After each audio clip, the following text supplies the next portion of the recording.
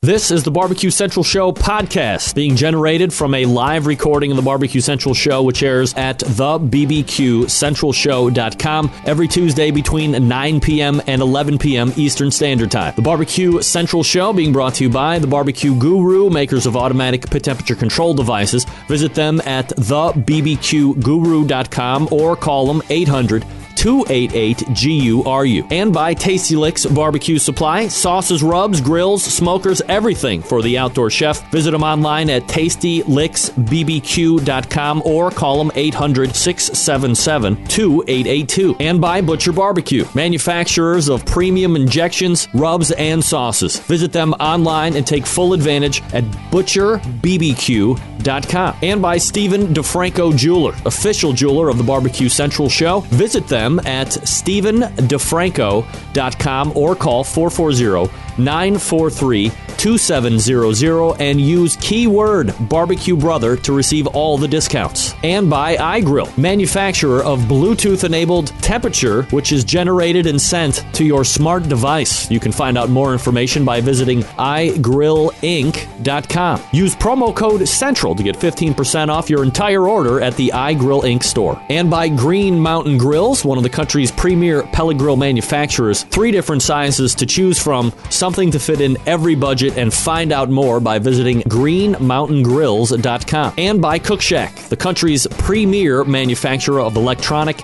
and pellet-driven cookers, servicing the residential, commercial, and competition markets. Visit cookshack.com for more information. So to get that perfect barbecue, you use wood. Are you sure it's safe? Whatever. We put the lighter fluid on, strike the match, and... Oh! Should we call the fire department? That might be a good idea.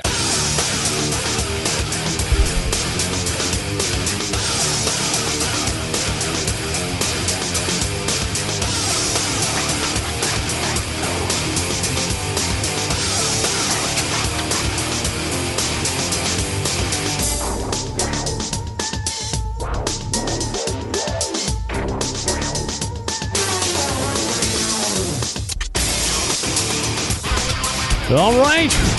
Good evening and welcome to the really big Barbecue Central Show. The show that talks about all things important in the world of barbecue and grilling, broadcasting live and direct from the Rock and Roll Hall of Fame city of Cleveland, Ohio. It is the barbecue capital of the North Coast. I'm your program host, Greg Rempe. Happy to have you aboard here on your Tuesday evening. If you would like to jump in on the show tonight, more than happy to have you where I can fit you in. It's a number to call, 216-220-0966.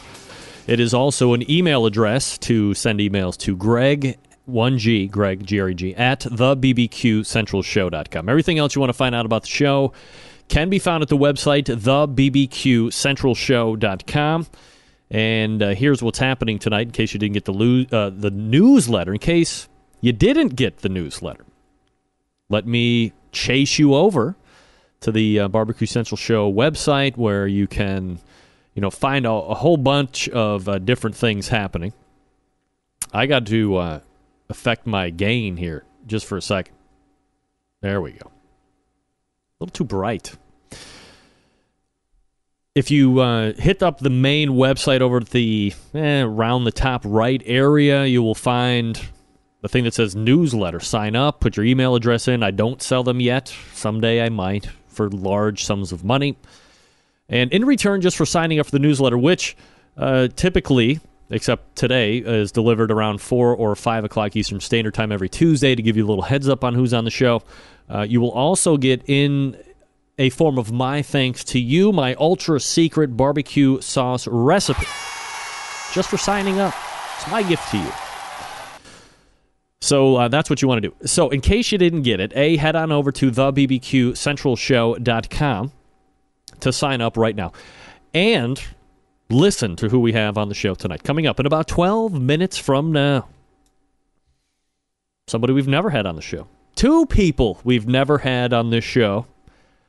One, perhaps a more than cursory interest in barbecue. The other one, I don't know. I guess we'll find out. Brian Quaka, Pigman, and Quita, Quita, I believe is how you spell her last name. 9:14, Brian Quaka, who is a Pigman, and Quita will be joining me. We'll be talking about the show on Discovery Channel, like the big network Discovery Channel. It's called Boss Hog. I believe it airs Friday at 10 Eastern. So look forward to that, I think. 9:35, we will be joined by a longtime friend of the show, a very successful pitmaster, now newly crowned author, Melissa Cookston, Yazoo's Delta Q, and part owner of Memphis Barbecue. And then we'll move into the second hour, where another accomplished pitmaster will be joining us, a creator of a succulent product, many succulent products, and a guy we've had on the show a couple times. Craig Sherry of Texas Pepper Jelly joins me. Love talking to Craig, big Texas guy. And 10:35, coming out of the proverbial Barbecue Central show bullpen, he is the most recent Sam's Club local qualifying winner out of the Denver, Colorado location this past weekend. And I believe he'll be turning right around along with 50 other people. 50? Top 6? 30 other people going to the first regional final in Las Vegas, Nevada this week. That is, of course, pitmaster of GQ, Jason Gahnal, will be joining. Looking forward. Huge show. All right, I got to be honest. I hate when people say that, so I can't believe I just said that. But I think my color is just bad news, son. Oh, but I don't want to go too gainy. Oh, I need like some professional work done, I think. And if I go, I don't even have that. I'm just going to leave it there. Look, the Lord gave me this face. Deal with it. Get that big stuff out of here. Right now, blast off an email. Let everybody know this could be one of the most hotly reviewed shows ever on the face of the earth. I mean, for crying out loud, we got Pigman and Quita coming up in about 10 minutes. So get on the Facebook, fire up the tweeter, and let everybody know you're watching the show. A couple of different links. In case you didn't know, the audio stream is working to the tune of 63 people right now. Wow, that's huge. 63 connections. We don't really know how many people that is. I usually times it by 2 because, chances are you're listening to the show or watching the show with a friend. So take the connections times 2. It's like 150 people just listening to the show audibly on, iTunes Radio, on TuneIn, on the main website. However, send them to thebbqcentralshow.com if you are so inclined. If you know they like the audio stuff, you can also download the TuneIn Radio app on the phone. If you have iTunes, go to the iTunes Radio portion, go to Sports and Talk, look at Barbecue Central Radio, and you can get it right there live as it's happening. If you're the video kind of person, go to OutdoorCookingChannel.com, our longtime video syndication partner of this show for any vast number of years. And, of course, as we say each and every week, if you have the Roku or you have some of those IPTV type gimmicks, and the Outdoor Cooking Channel is part of the App Store for your particular device, download the Outdoor Cooking Channel app on your IPTV, and you have a live stream option there, which you can catch the show live right on Glorious High Definition. Perhaps we shouldn't use Glorious, but right on a big screen high definition if you have one in your house, or little, whatever works for you, whatever you got. And you can get full contents there. Of course, you can subscribe to iTunes for replays audibly of the show. You can also visit my barbecue YouTube channel, which you'll see here on the lower third. Outdoor Cooking Channel obviously has video replays. And then, the mecca of any audio replay or video replay is the show website itself, the bbqcentralshow.com. All right. Once again, just recalling last week, got the shave down. It is not a summer do. It was a long, vested plan of a hair attack. I am not the guy that is going to be trying to keep whatever he has at any and all costs. I don't care about that. Dave in Kansas emails, probably one of the best emails in recent memory, and I'm going to need everybody's help on this because I figure why not even maybe make a page that is dedicated to this. Dave in Kansas emails, Greg, sometimes you mention rules of the show. For those of you listening audibly, I just did air quotes. For those that are watching on the video, you just saw me do air quotes. What are these rules of the show you mention every so often? I would like to make sure that I am following the rules of the show. It's like a guide for life, I think.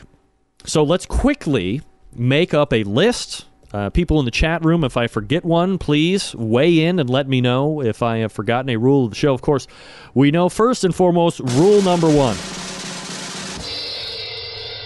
No names, please. No names, please. That is a rule that you should really think long and hard about using in your everyday life.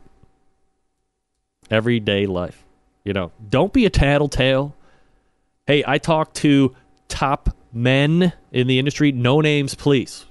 We don't want to get anybody in trouble. That's rule number 1. Rule number 2 of the show. Of course,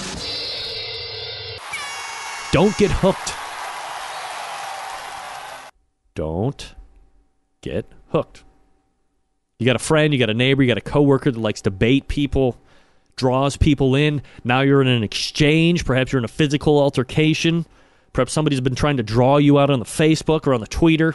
Don't get hooked. Don't resort to any type of tomfoolery or hijinks. Forget about it. Don't get hooked. Rule number 3 of the show, which could be rule 1B. If it's free, it's me. I'm writing these down so I can put these on the page. If it's free, it's me. Self-explanatory. If you're going to give me something for free, I'll take it. As a matter of fact, I'll take 2. Hey! I believe those are the 3 steadfast rules of the show currently. If I have forgotten anything, we can add rules number 4 through infinity. And then we can perhaps once a quarter revisit the rules and decide if they are holding true to 4. Good enough. Those are your rules of the show. Make note. All right, Centralites, are you interested in taking barbecue or smoked foods to the next level? Have you thought about starting a catering business, opening a food truck, or even your own restaurant? If you've answered yes to any of these questions, let Cook Shack help you be successful. Register for Cook Shack's Fast Eddie's restaurant and catering class to be held in July. This class will be held at the Country Club in Ponca City, Oklahoma. Uses their commercial kitchen. You'll see how to cook on a Cook Shack charbroiler, FEC 500, FEC 120, and an SM 160. All smokers used during the class will be available for purchase at a special rate for participants at the class. Now, the class has classroom portion and a hands-on portion. If you want to handle meat, rubs, and knives, this is a class for you. Each student will learn how to select proper meat cuts, how to trim brisket, how to trim pork butt, ribs, chicken, all that stuff. Other topics that will be discussed include menu ideas, cook and hold techniques, food safety, brining, profitability, and yields. It also includes setup of a dinner service and serving the patrons of the Country Club. Class is taught by legendary barbecue cook, none other than Fast Eddie Marin himself, Barbecue Pitmasters TV show finalist David Bosco of Butcher's Barbecue, and Cook Shack CEO President Stuart Powell. Each student will receive a binder with class materials and supplies and Cook Shack spices and sauces to take home. It also includes 3 nights of hotel, meals, tours of Cook Shack manufacturing facility, and a tour of the Head Country barbecue manufacturing facility as well. The class dates are July 21st and 22nd. Class size is limited to 25 students. So sign up today. For more information, contact Krista with Cook Shack at 800-423-0698 or email her at c_jones@cookshack.com. That's c_jones@cookshack.com. For additional information on Cook Shack or Fast Eddie's by Cook Shack, visit cookshack.com. That's cookshack.com. Once again, that number for the Cook Shack class, which will be held July 21st and July 22nd, 800-423-0698. That's 800-423-0698. Or again, the email not hyphen, c_Jones @cookshack.com. Good folks at Cook Shack. Happy to have them aboard. All right. We are gearing up for Pigman and Quita. I will step away and gather my wits, make sure that they are sharp about me. And you will probably do the same thing as well. 216-220-0966. Greg at thebbqcentralshow.com. We're back right after this. Stick around. We'll be right back.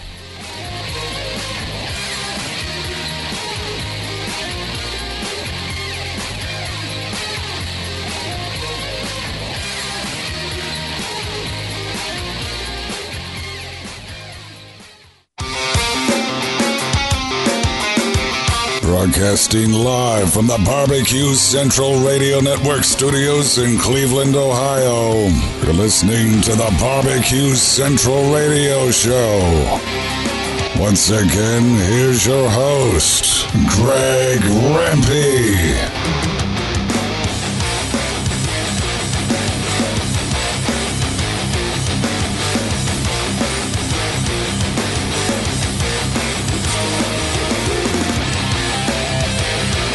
All right, 216-220-0966, Greg at thebbqcentralshow.com. Ways to get in touch with me.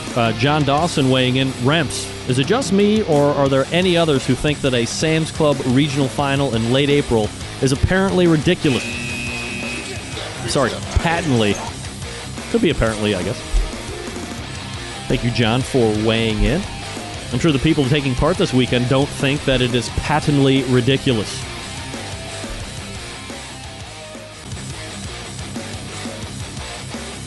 Waiting for the Pigman and Quita. This portion of the Barbecue Central show, though, is brought to you by the Sam's Club National Barbecue Tour. 31 cities, $500,000 in cash prizes to be won, plus eternal bragging rights if you win the whole son of a bitch. This week, the Sam's Tour rolling into Las Vegas, Nevada for the first regional final of the 2014 Barbecue Series, as John and I just talked about. 30 teams will do battle, and the top 10 teams will move on to the final round, Bentonville, Arkansas, on September 27th. That's a ways away. To keep up with the tour or to register to compete, more importantly, because there are still places that have openings, visit kcbs.us/Sam's Tour. Sam's Tour. So stick around for that. We do have the Bentonville, Arkansas finals coming up September 27th, so, like 8 months away or whatever it is. But these are your first round people, so, you got to get behind them, whether it's late April or not.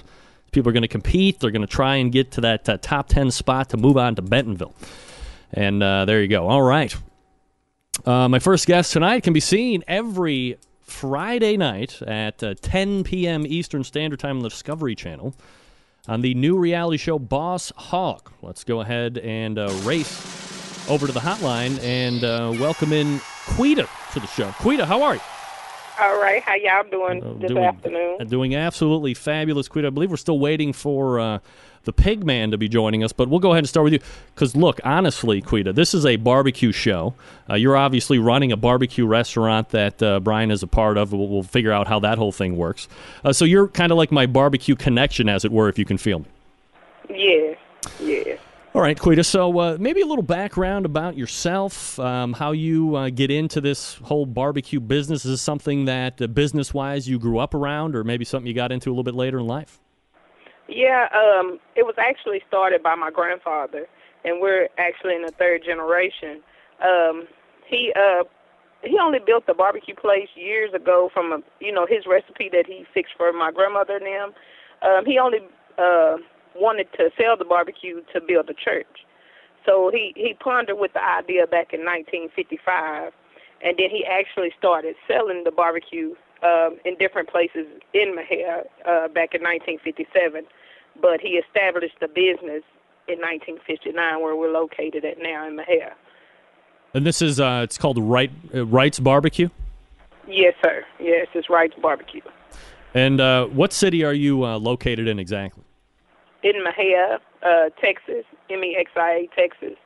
It sounds a little different than if you spell it out, but yeah, we're located in Mejia. Got it. All right. Quita joining me from the show. Quita, the PR lady didn't seem to have a last name for you. Do you have a last name, or should we just call you Quita like Cher or Madonna? No, you can call me Quita Wright. Quita Wright. Okay, well, it makes sense. I didn't want to make the assumption because you never know, I guess. Yeah. All right, so now third generation barbecue. So obviously you said the business was started in 55. 2 years later, it actually, I guess, becomes more of a business for retail and for profit. How have you seen the business kind of change from all the way back in the late 50s, or I guess as you I'm sure you're kind of a historian of how the business has grown over the years, but as you look back, just kind of from a high level, how have you seen business change and just barbecue change in general from back when it started in the mid 50s to where you see it now in 2014? Well, actually, I believe it has changed. And I mean, of course, over the years, everything changes. But just, me growing up and going to visit my grandfather, and then later on my dad had it, it has really took a turnaround in the way in which, things are processed and the legalities of the whole thing. But I think in general it has went, fairly well, being a business that's almost 59 years old, that's a grown man business, so I consider it as a seasoned business. And it has, as well as I tell you that we're the third generation, we are feeding fourth and fifth generation people. So we have people that come in the barbecue place that can remember going to school or even being around my grandparents. And, they're still living, and my grandparents, which deceased my grandfather in 1990 and my grandmother in 1995. So it has really changed, but I'll tell you this much, our reputation and cooking and, just the recipe has never changed, because we're still feeding people that remember when my grandfather had it, and they're still holding on to that same, taste, that same, if you would, it's just a consistent way of things we do it. How we do stuff is with love. That's what we've always been taught, to do everything with love and consider God in everything. So I think that has never changed as far as us doing business. I just think the prosperity of the business has changed because it is growing and growing, as God sees fit. So basically, I guess what you're saying, in other words, the same flavor profiles that were set out back, when the business first started, things that you have actually stayed true on to this day, been very little evolution as far as that's concerned. Yes, indeed. Wow. Quita Wright joining me here on the show. You can check her out on a show called Boss Hog that is on the Discovery Channel every Friday at 10 p.m. Eastern Standard Time. All right, so let's talk about the show a little bit. I mean, I've seen a few screeners.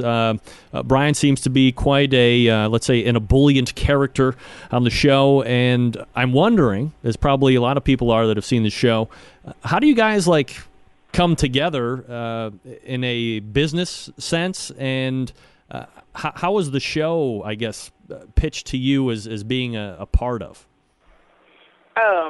In actuality, our families have really knew each other their whole life. Like I tell you, as if you go back in the generations of the Quackers and the Wrights, they have always been close and bartered and traded over the years, so that has kind of kept us in touch with each other. But as far as us going into business, that was kind of awkward together, but it was great at the same time, because I was like, how am I going to get along with Brian, and how is he going to get along with me? But, it just kind of fit in because we're used to each other, just as the families go, and, him going to school with my brother, and, just often seeing. But it's amazing. It really is. It's truly amazing, because, you wouldn't think that it could work, but it's possible. Anything is possible, and it's just, I get a kick out of it. It's, we have our ups and downs on decisions and stuff like that, but we generally get it worked out.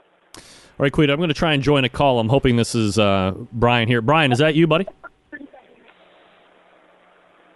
Oh, and it dropped. All right, we're trying. I see another number keep trying to call in, but for whatever reason, I'm not able to get it joined up. Frustrating, no doubt about it. Yeah. All right, so in regards to the show itself, there's, I guess I'm kind of both horrified and fascinated with the evolution of, what one would term reality TV shows these days. Back in the day, it was MTV's The Real World, then it's Survivor, then it was Big Brother, and now there's any number of shows on any network seeming to fill a niche or just kind of make one up. Part of me thinks that people watch these kind of shows in hopes about feeling better about their lives and hoping that someone has it worse than they do. And then they like to ridicule the TV, and other portions seem to watch where, they think, hey, maybe I would do something differently if I was in that kind of a situation. Pulling yourself out of the show, because obviously you're in it, what's your take on the whole reality TV deal in general? My take on reality TV is that, no matter how you look at it and what angle it is, reality is reality. You know, I mean, you're only going to get so much out of it than what you put in. I mean, what you see on TV is real. It's just depending on how much of your life do you want these people in. You know, how much of your life are you willing to depict for America? You know, I mean, you can make your life all out drastic, or you can make your life just as simple as it is, or you can just keep it real and just go along with the flow. You know, it's just I take reality TV. You know, I take it serious, you know, because it's only as serious as the person in which they're talking about. And, you know, a lot of people will say, oh, they give their opinions, but that's your opinion. You know, in actuality, it's only however you look at it anyway. Quita, a lot of people would sit and say that, you know, what you're seeing on any show, whether it's your show, whether it's Duck Dynasty, whether it's, you know, Dangerous Catch or what Deadliest Catch, that, you know, a lot of the stuff is staged or put on. For somebody that's being in it and taking part in it pretty much on a day-to-day type basis, are there things that seem that are pitched to you to bring up or take part in reality shows, or is it all really happening as it would really happen, whether there were camera there or not? Yeah, in our show, I mean, we don't have a script. This is what I'm telling you. When we do something, it is real. It is no way that you can play cut up a hog or play just happen to go do this. You have to be able to do this. And I'm not one that is really someone that is playful. You know, I don't play. I may say a few jokes, but I take life serious. You know, and so whatever I have to do, you're going to get Quita. You see what I'm saying? When you see Quita, if you ever meet Quita, you're going to get Quita that you see on the show. That's what you're going to get. You're going to get Quita. I don't have to put on or play, as well as Dap and Pigman. I mean, when he come in hot whether it's a camera in his face or not. You know, when I talk to him on the phone, he's the same. And Dap, and as well as the other cast. I mean, we don't have anything to, you know, portray for America. This is real. This is just the average, you know, mom and pop shop and partnership that you're going to find. You know, we don't have to put on for America. It is what it is. Yeah, this is we're talking with Quita Wright, by the way, who is part of Wright Barbecue, and we're talking about their show, Boss Hog, which you can find Fridays on Discovery Channel, 10 o'clock Eastern Standard Time, so depending on where you are in the country, go ahead and make your time zone adjustments as necessary. Is there any hope, maybe, that you would like to see the Quita Wright Barbecue reality spinoff show, potentially, if Boss Hog gets really popular? Well, you know, several people have asked me that, and I will say this, humbly speaking, if that were to happen, I mean, I wouldn't mind, but a lot of shows, you know, like I said, you will get the real Quita and the real family, and we're not controversial. You know, a lot of people will be controversial just to make a show and get ratings. We're not. We're based off of love and God and you know, just living today for what it is. And so, you know, I wouldn't mind because, you know, 59 years we have been going, and I'm telling you, when you come in there, it's like home, and I know without a doubt America would want to see the real deal without, you know, a lot of fighting and bickering and doing this. I mean, they would love to just see something like in comparison to like a Cheers atmosphere or something like that. We don't have liquor or anything like that, but I'm saying it would be some place that everybody would want to go. You know what I'm saying? And I think it would be great. But, you know, whatever turns out to be fine. I mean, we have a show all in itself. You know, I tell people we've been famous for 59 years. We're just not getting on TV. Quita Wright joining me here on the show. Is there, or I guess when Discovery is talking to you guys, or whoever they're talking to that might be telling you, do they have benchmarks set up for this show for them to deem if the show is successful enough to, A, continue on to future seasons, and would the goal be to get to an echelon of a Deadliest Catch or a Turtle Man or a Duck Dynasty? Is that like a goal or a hope for the whole crew and for everybody involved with the show? Yes, they have those set up, but as far, of course, you know, we would like to get ratings and stuff at a steady, pace and basis that we could keep going, hopefully a second season or anything. But, I feel like that our show is gonna, turn out great. And, I say to anyone, but in high expectations of it going on to be one of America's most watched reality shows. I would hope that, and not to try to compare with any of the other shows. I just think, as far as us standing on our own and Boss Hog being for what it is, I believe that we can make it and not have to jug or anything at any of the other reality shows. I think we could just make it being who we are and doing what we do. And I think it has a lifespan and expectancy in it.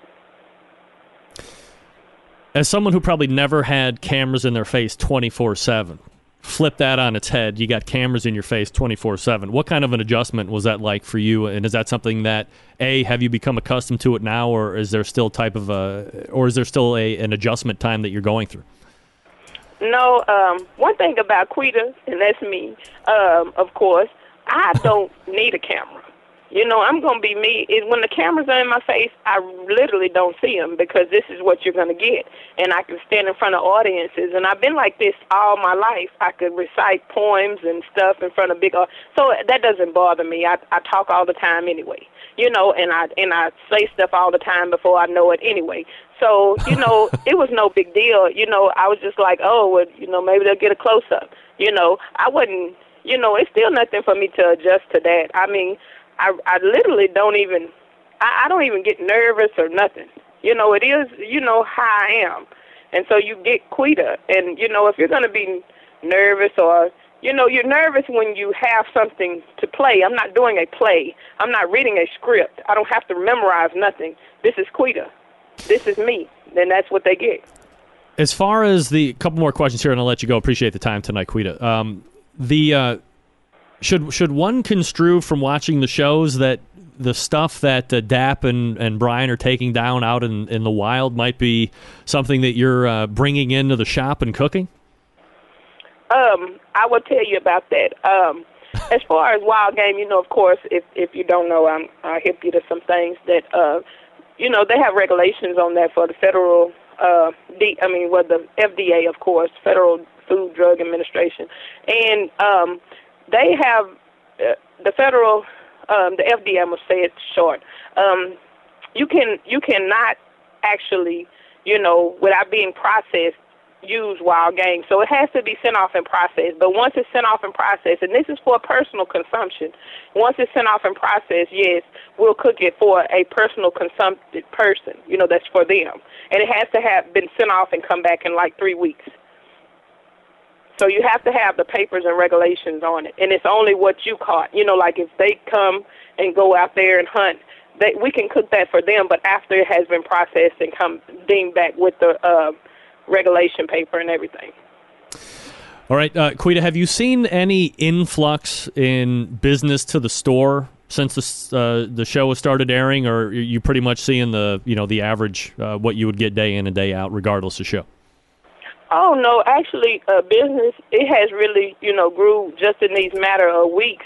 So many different people. I have received so many different calls from different people about the show and just telling me congratulations on the show and, that they're watching and, they want to come hunt and this and that and the other. So I think it's great. A lot of people that didn't know about us, they are learning about us now.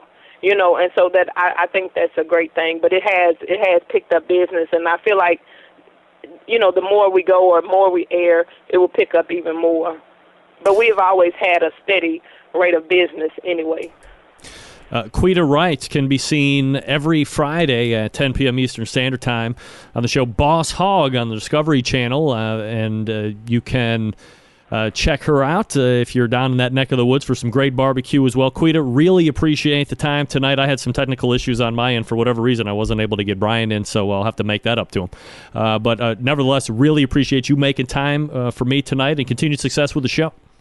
Thank you so much, and y'all have a blessed night. Thank you very much. There she is, ladies and gentlemen. It's Quita. Man, what the hell was going on with my freaking phone? Get that freak stuff out of here. I'll tell you what I'm going to do right now. I'm going to shut this Skype down willy-nilly, like ASAFP. Brian, I apologize. Pigman, I'm the pig idiot. Look, you run into some technical issues here and there. These are things. This is the other thing. This is a live show. What I always say, if something happens on the live show, I can't reset. Can't hit pause or I'm on the clock. Got to make adjustments on the fly. So I apologize to each and everybody. All right. We will continue to push through. Melissa Cookston coming up out of the break. Talk about her new book. Folks, let me talk to you quickly about the Barbecue Guru, makers of automatic pit temperature control technology. If you are in the market for a pit temperature control device, why look anywhere else? These are the guys that created it. If you're not familiar with how these little beauties work, I don't like to get into the minute details, but allow a product to to mind your temperature that you set it at. Keeps it running at that set temperature all the way through the cook. Sounds too good to be true? It's not. It's real life. You can take advantage of this technology today. Maybe you are a busy working professional, or perhaps you are constantly on the run with kids and doing errands. Quite frankly, you just don't have the time to set around and tend pit temperatures. Barbecue Guru allows you to throw on a pork butt or a brisket or a couple slabs of ribs. And then you're off to do whatever it is you need to get done, and the Barbecue Guru maintains that pit temperature you set it at. There are currently 4 different models to choose from, so there is one that will fit your budget. You have the CyberQ Wi-Fi. You have the Procom. You have the CyberQ 2, the DigiQ DX2, and of course that Party Q getting a facelift. We hope to have We hope to have Bob Trudnak on to talk about the new one. $129 for most cookers, $10 more for the ceramic styles because of that vent at the bottom. Easiest point of entry for all pit temperature control devices. Self-contained package that runs on AA batteries. Goes from cooker to cooker to cooker. Boom, there you go. If you are in the market for a cooker, look for the Onyx oven. Fully insulated. Holds a ton of meat, half and full pans for food service and catering. Works seamlessly with any of the Barbecue Guru pit temperature control devices. Do yourself a favor. Head on over to thebbqguru.com and check out their products. If you have any questions about what to order, call them directly at 800-288-GURU. They'll make sure you're outfitted with exactly what you need to get you up and running right out of the box. Again, that's 800-288-GURU or thebbqguru.com, the Barbecue Guru, a breakthrough in barbecue technology. All right, we're back with Melissa Cookston right after this. Stick around. We'll be right back.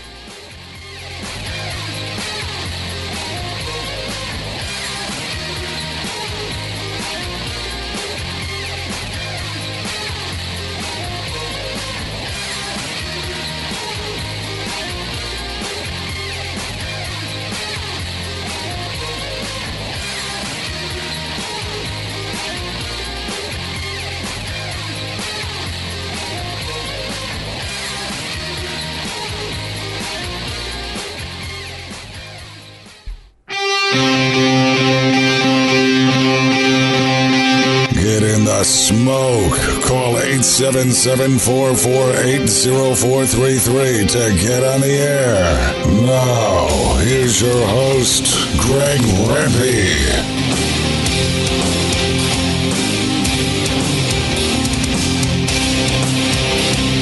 All right, we're back.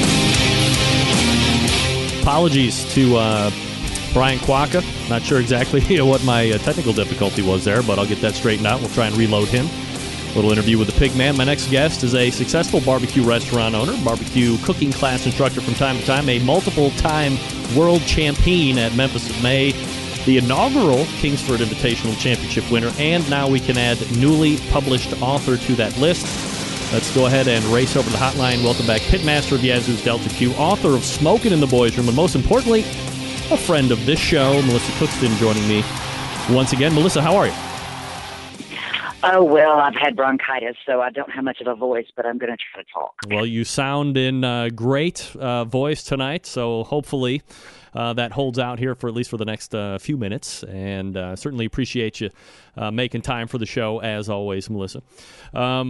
Number of different things that we can talk about, but the book seems to be fresh and tops on the list. It's called Smokin' in the Boys Room, so nice play on words, of course. And one of my favorite all-time rock bands. Do you like Motley Crue? Of course. Of course. So you know what, before we get into the book, let me brag on you just for a second. This past Saturday, I'm at a birthday party for my youngest friends. It's a skating party, so of course I'm not anywhere near the ice because I'll break a hip. And this dad just starts kind of going on and on about his most recent travel and that he was out in Mississippi, and he's going on and on about this barbecue place that he ate at. And I said, well, you know, what's the name of this place? He's like, I think it's like Memphis Barbecue something or other. And I said, well, you know, did you take any pictures or do you have a website? And yeah, sure enough, he shows me a bunch of these pictures that he was just raving and raving about. And then I saw the logo and I said, oh, well, you'll be happy to know that I happen to know Melissa Cookston and her partner, Jeff Wheeler. And by the way, she'll be on the show on Tuesday, so you should be tuning in. Needless to say, he was very impressed with me, but more importantly than that, he is spreading the good word up in the Rock and Roll Hall of Fame city of Memphis Barbecue Company. Fantastic. You know, we try to make barbecue lovers out of Yankees any day we can. Yankees. All right, so the book is out, Smoking in the Boys Room, as I said, and you can go to MemphisBBQCO.com, grab an autographed copy, if I'm not mistaken, right now. It's on sale while we're talking. Did you approach, or were you approached about writing a book, or did you have an idea for a book and then go out to publishers and try to solicit directly? You know, I didn't. I thought a book might be down the road, but I didn't think I was ready for it. I had two different publishers contact me basically at the same time, probably within a week of each other. Wow. So I said, shoot, why not, you know? Are they saying, hey, Melissa, are you interested in writing a book, and it's up to you as far as subject matter and content, or are they specific about a recipe book? Because, you know, in all honesty, if you look at, you know, the barbecue world or sector, and especially for a lot of the more popular people like yourself and successful people, that seems to be kind of like, you know, hand and foot. You're successful, you do some classes, you're going to get a book deal. Were they like, hey, let's do another cookbook, or were they a little bit more open to your interpretation of how the book would look? Well, I think they definitely wanted a cookbook, but, you know, they gave me free rein. They knew from the beginning how many pages the book would be, so they cut some of my funny stories out, which upset me terribly. Melissa Cookston joining me here on the show. So this whole writing process, you know, I hate to say that I've probably read about 2 books in my life because I just, you know, books in me, it's like water and oil or whatever you want to call it. So for me to not be an overly huge fan of reading, you know, there's that whole other side of the thing where you actually have to write the book, which seems to me to be almost something where reading would seem to be more fun. For you... Oh, yeah, I'm a picture girl. I really didn't embrace the writing part of it. How does that go for you? Is it something that you really had to buckle down to, or, you know, once you were into it, was a little bit more free-flowing than you thought it might be? Oh, no, I had to make myself sit down and do it. And, like, given the other commitments that you have, like, I don't know, a restaurant and, you know, some contests or, you know, whatever you're up to, you know, how do you make that time given everything else to meet book deadlines that are coming up on you? Well, the one thing I learned about myself writing the book is I'm pretty damn funny. And, you know, midnight, I'm even funnier. So I wrote a lot of it in the wee hours of the morning. Is that just because you found yourself most creative, or that's because you just had the most free time? That's the only time I had time to write.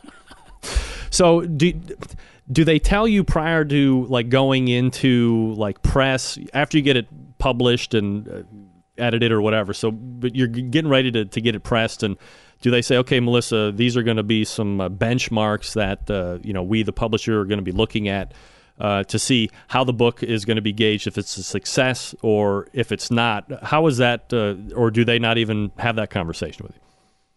We never had that conversation. I knew that it was a large printing for a first printing. Yep. It was a hard cover, so, you know, that's pretty impressive. A lot of out in softback now. Mm-hmm. But, you know, they really didn't put any pressure on me. They did a fantastic job. It's in Walmart, Sam's, all the major bookstores. So they really pushed hard, and I think they'll let the sales take care of themselves. Have they given you direct feedback saying that it has exceeded their expectation, or that it is on track for whatever goals they had internally? Then I've heard zero. You've heard zero what? I've heard zero feedback. You're kidding. Nope. You wrote the damn book. Ladies and gentlemen at the public, Melissa wants weekly reports. Are you interested to hear how it's like, what those numbers are, or is it not that big of a deal? I want to know what the numbers are. I know. I really would hope that I could get to the whole. I'm getting a lot of feedback. I'm sorry. Oh, if I'm... let me dump you here real quick, and then I'll call you right back. Okay. All right. I figured there was something going on. True champion, working through the echo monster, as it were. Maybe there was a Skype issue tonight. Pigman couldn't get on. Well, I'll make it up there. Okay, testing. Any better on that? That's much better. Okay. That's all right. So about the numbers. It's hard enough to look at yourself in the bookstore to look at your picture, but it's really bad when you're hearing yourself repeat itself to Don't I know it? Absolutely. Okay, where were we? So we were talking about you don't get any numbers, and you were interested in seeing the numbers. Yeah, I think they give it 4 weeks. At 4 weeks, I'll get some sort of update on the numbers. But, there's a thing you can go on Amazon as an author and look at the numbers of books that are being sold on Amazon and actually where they're being sold. And who knew? I was big in Oregon. A lot of books sold in Oregon. But the Amazon sales are huge. I was up to number 2 on cookbooks on Amazon, which is fantastic. So, I'm not really concerned about the numbers at this point. Yeah, it sounds like it's going very well anyway. Prior to the book going out, did they say, hey, if things go well, we want to, or did they say, hey, we want to sign you to like multiples, or is it just like one at a time? Or do you have a second book in you if offered? Oh, I'm sure I do, because I'm funny, damn it, and they left a lot of my funny stories out. I don't know if there've been any recipes, but I know there's more stories. How do they decide what is going to be? How do they decide how funny you are going to be? I mean, how dare them? I know, right? Yeah. They cut some of the stories down. Like I said, they had determined how many pages the book was going to be from the first conversation. So, there's only so many pages that they could have just the narrative on there, and the rest of it had to be recipes. And, of course, you have to have good-looking pictures in cookbooks. So, I'm hoping that the next one gets a little more narrative and a few less recipes, although I've got a few good recipes that I didn't make in this book that will definitely be in the next one. Is it possible? I mean, obviously, the whole cookbook thing is, as I'd said before, hand in hand with the barbecue culture at this point. But I mean, you've been around the circuits for a while, and you've seen a lot of stuff. You've won a lot of stuff. You're successful in business on the restaurant side of things. Do you think that the barbecue world is ready for a not a fiction book, but just here are my memoirs up to date and just stories of the barbecue trail? Do you think that is something that could sell?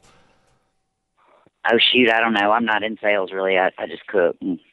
And the one thing I learned about writing a book is I'm not a writer. Just like on TV, I learned I'm not an actor. I kind of leave that up to somebody else. I think anytime we can get barbecue in the public eye, whether it be in written form, on TV, blogs, whatever it is, that, the barbecue community is better off. So I applaud anybody that tries to do anything as far as writing a fiction book, and, hey, I would buy it. As far as the book itself is concerned, do you have like a favorite one or two parts or recipes of that book? There's a couple of recipes that I think jaws will drop when they see it. One is a pinto bean pie, which is a sweet dessert, and it's kind of funny. It's a fantastic recipe, but just doesn't like pinto beans ought to be in a pie. The other is grape salad. Which is not usually a staple on the Thanksgiving table or at a July 4th party, but it is fantastic. Those are my two favorite recipes in the book. I love grapes, any and all colors and sizes. Is it an involved recipe or something fairly simple that you can whip up and have this weekend? Oh, no, it's very easy. And that's one thing in the book. I didn't want anything to be intimidating. I really tried to make it as user-friendly as possible so that anybody could feel like they could tackle any of the recipes. Because I've looked at those cookbooks where it's like, oh, shit, I'm not going to take all the time to do that. That's crazy. So I really tried to put recipes in there that were easy to make but taste fantastic. Has there been any talk of like a book tour or anything like that where they're going to jockey you around the country and put you up in really high palatial hotels and have you sign books for the adoring fans? You know, I'm already in the middle of that. I was in Nashville at Vanderbilt last weekend. And, you know, what I noticed most off is the book tour is there was nothing in Memphis, which I thought was absolutely not smart. But I just found out that they booked one in Memphis for May the 10th, which is when I load in at Memphis in May, so I'm sure I'll look nice and sexy for that. Well, as the true professional you always are, you helped me dovetail nicely into the next question, which, of course, has nothing to do with book, but Memphis in May, obviously just a couple weeks away, so it sounds like you're going to be giving it the old college try there in your old stomping grounds. How confident are you going into that multiple-time winner there? I believe was it twice in a row or 3 times in a row or something like that? How are the competition chops right now, or do you not need to really knock any rust off at this point because of the restaurant stuff? I am extremely confident that I will not do well. You're that confident? I am that confident that I will not do well. Could this be, from projections, the worst Memphis in May in recollection, or at least recent memory in the last 4 or 5 years? You know, I have not cooked a competition hog since Memphis in May last year. And at that point, I had not cooked a competition hog since the Memphis in May before. You know, the one thing about competition is you have to compete in order to keep your timing down. And you get in a rhythm. And right now I'm in restaurant rhythm, which is a little crazier and a little more hectic, but it's a total different style of cooking. So, you know, I have a lot of experience, and I will go in there with that experience, and I'll, like you said, give it the old college try, but I'm really not expecting much.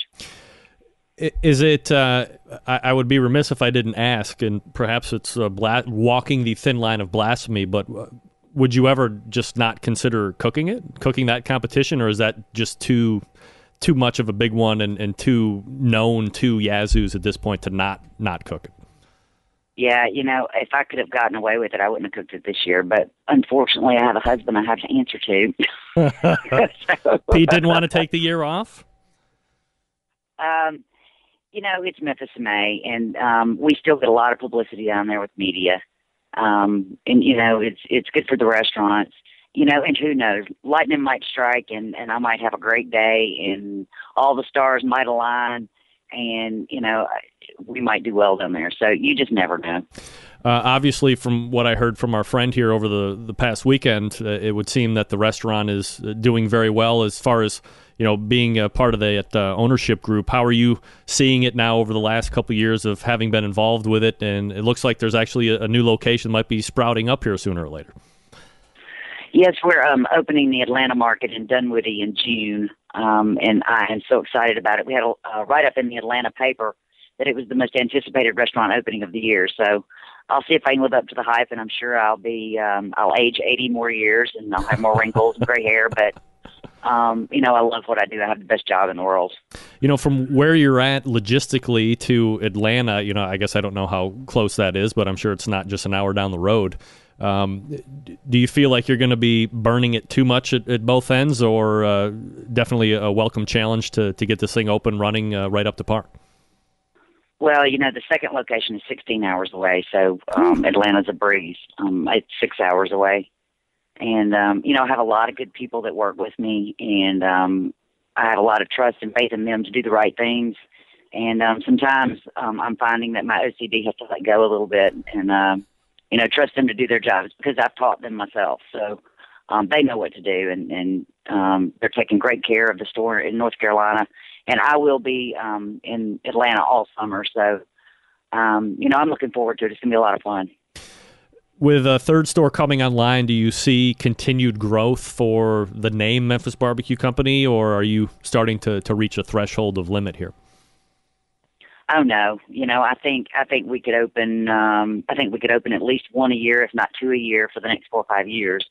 I'm not getting any younger, but I got a few years left in me that I can go open these things. And then I'd really like to just travel from place to place to place and say good job. Still no thoughts of doing the whole franchise type deal? You want to keep it under the thumb? Yeah, I don't really want to put my name on somebody else's quality standards. I have a hard time letting go with that. And, I will never sacrifice quality at the restaurants for $1. Everybody knows pork and beef prices are going through the roof right now. Yeah. But, I could get cheaper cuts, but I won't do it. And, I'm just afraid that a franchisee might not be as committed to the quality aspect of the restaurant business as I am. Absolutely. Melissa Cookston has a new book out. It's called Smoking in the Boys Room. You can grab it at memphisbbqco.com or any major book retailer or any major retailer for crying out loud, whether it be brick and mortar or online. You got the new restaurant going up in Atlanta as well. Melissa, always appreciate the time. Thanks for going a little bit long with me tonight. And continued success. Thank you, Greg. I appreciate you having me out. Yeah, you got it. There she is. Melissa Cookston of Yazoo's Delta Q, fighting through the echo in the beginning. I thought there was a little strain there going on, like, ugh. And then we found out what it was. So I got to start putting in my brief to people that once we get on the phone, if you hear a little bit of an echo, just let me know right up front. We'll hang up. We'll try it back, and boom. The rest of the interview was like butter. And I could talk to her for like an hour about business. I like the no-holds-barred people. That's what I'm talking about. Tasty Licks Barbecue Supply wants you to know that they have an amazing wide selection of cookers, sauces, rubs, and all things for the backyard cook. And the serious competition team needs. They sell Big Green Eggs, Kamado Joe's, Primo's, Mac and Green Mountain pellet grills, all the Weber grills and smokers, as well as Meadow Creek smokers and cookers, and they're one of the largest barbecue guru dealers in the country and the very first to offer professional and amateur cooking classes, featuring well-known chefs like Harry Sue, Todd Johns, Dan Hickson. The list goes on. 420 Smokers, I believe, just put on a class or is about to get ready to put on a class. You call Fred Bernardo. You can call him Fred. You can call him a smoking guitar player. You call him whatever you want as long as you buy something. Anyway, call him right now or one of his friendly staff, 800-677-2882, or just go over to your friendly internets and look them up online, tastylicksbbq.com. That's tastylicksbbq.com. And don't forget, Smoking Guitar Player has over 150 cooking videos on the website. And in a couple of them, said it last week, he doesn't even try and sell you anything. He's a gas. It's Tasty Licks Barbecue Supply in beautiful, tropical, and majestical downtown Shillington, Pennsylvania, or on your friendly worldwide interwebs at tastylicksbbq.com. That's tastylicksbbq.com or 800-677-2882. All right. We are back to wrap up the first hour. We'll review a little. I have to check some email to make sure I didn't piss anybody off too much. And we'll re-adjourn here in just a few. You're listening and watching the Barbecue Central show right here on the Barbecue Central Networks.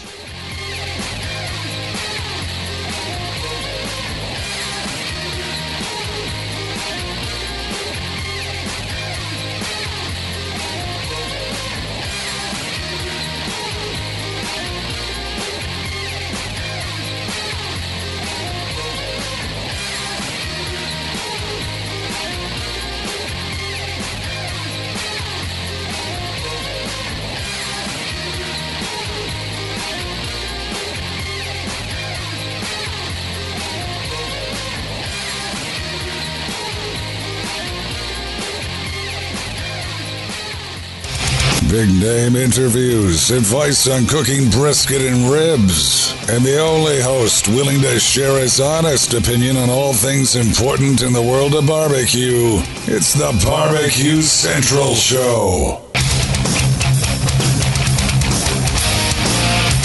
All right, we are back. 216-220-0966. Greg at thebbqcentralshow.com. Thanks to Melissa Cookson for joining me this past segment talking about a new book, Smoking in the Boys' Room. You can find that at any major online retailer, any major brick-and-mortar retailer. You can find it on her website, Memphis BBQCo.com. There's a little link right there on the homepage, and you can link right on over to it. And if you buy it on the website, and I'm not sure if it holds true with any other retailer aspect, but on the website, her website, MemphisBBQCo.com, MemphisBBQCo.com, yeah. Autographed copies are great. You can hold it, keep it in your bag, put it in Ziploc, up on the shelf, collector's item. 20 years from now, if she's opening a store from it'd be like her 23rd store. You can produce it. Boom. Collector's item. I'll take $75,000 for that book. Thank you. Autograph, never been opened. Check the spine. Check the spine. Disconnected? What? I'm not disconnected. Am I disconnected? Hey, you people watching, am I disconnected? I'm on, right? I'm totally online. I see. Oh, yeah, okay. Whatever. I didn't get any alerts. We're going to step away. We will talk about what happened in the first hour. In the second hour, Craig Sherry joining me, as well as Jason Gahnal. Stick around. We'll be right back.